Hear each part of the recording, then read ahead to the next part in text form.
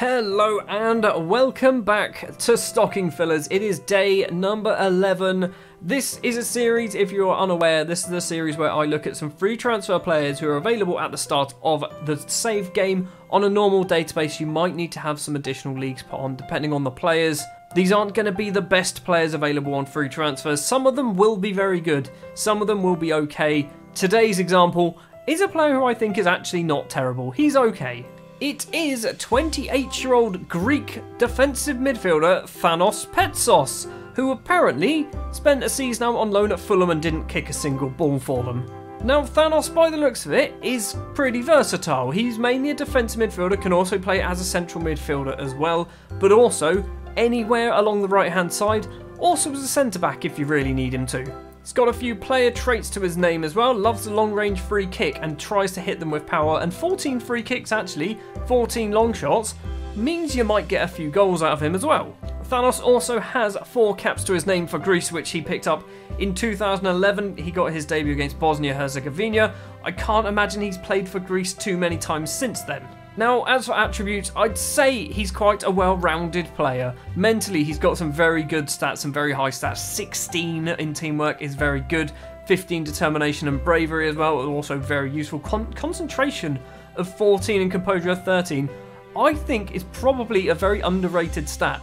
Good composure and good concentration might get you very far if you're like in a more difficult league, in a tougher league to play in. Physically, he's not out of this world, but also he's not terrible. He's not the fastest player, 11 acceleration and 12 pace, but he's got some good strength, 14 strength. He's got 14 stamina and 14 fitness balance as well. He's not going to get knocked off the ball particularly easily. Technically, as I mentioned, his free kicks are his standout ability and long shots as well.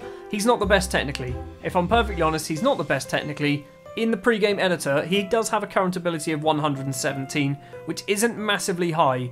If you take out his mental and physical stats, you're probably looking at a player who's near 130. It's his technical stats that are the problem. He is only 28, which means he might still improve over time. He does have a potential ability of 132. He's not going to hit that. He's not going to get anywhere near that, really. You might be lucky to get into a 125. If he goes to a club, gets a lot of football, you might see a bit of improvement there. Now, normally I would point out clubs that want to sign these players. No one wants to sign him, so I can't really tell how good he's going to be, what sort of level of football, but I suspect League One, low-end Championship is where he'd be perfect for. He might do a decent enough job at a top-end Championship side as well, but if you do that, you're going to replace him very, very quickly, but maybe all you need him for is a season. Also, fun fact about Thanos Petsos, that's very difficult to actually say. He is actually German. I say actually German, he's part Greek, part German. He was born in Germany. He was born in Dusseldorf, declared for Greece a long, long time ago. And all of his friends appeared to be German, which is always good. He's never actually played in Greece, as far as I can tell.